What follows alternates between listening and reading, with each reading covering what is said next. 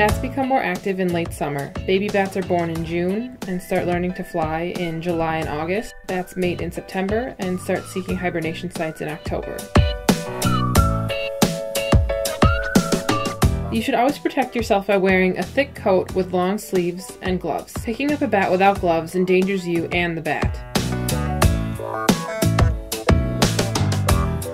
If you have to catch a bat in your home, wait for the bat to land, then cover the bat with a box. Slide a sturdy piece of cardboard between the box and the wall slowly, allowing the bat to detach from the wall and enter the box. If you must kill the bat, do not sever the head from the body. If the head is not attached or the neck and nervous system have been damaged, the state lab cannot accurately test for rabies, and you and your family may have to undergo rabies treatment.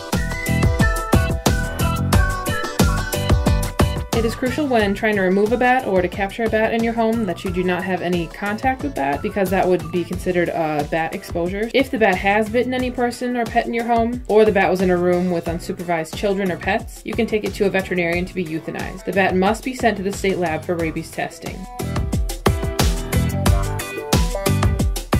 If you, your family, or your pets have had a bat exposure, you can bring the dead bat directly to the Winnebago County Health Department and they will send it to the state lab for testing. If you are unsure if your encounter with a bat constitutes a bat exposure that would require rabies testing, please call the health department at 920-232-3000.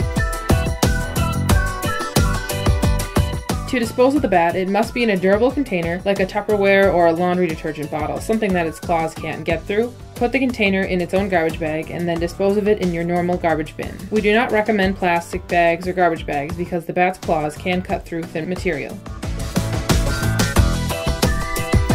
The Winnebago County Health Department does not go to homes and remove bats. To learn more about bats and the proper removal of them from your home, go to the Wisconsin DNR website.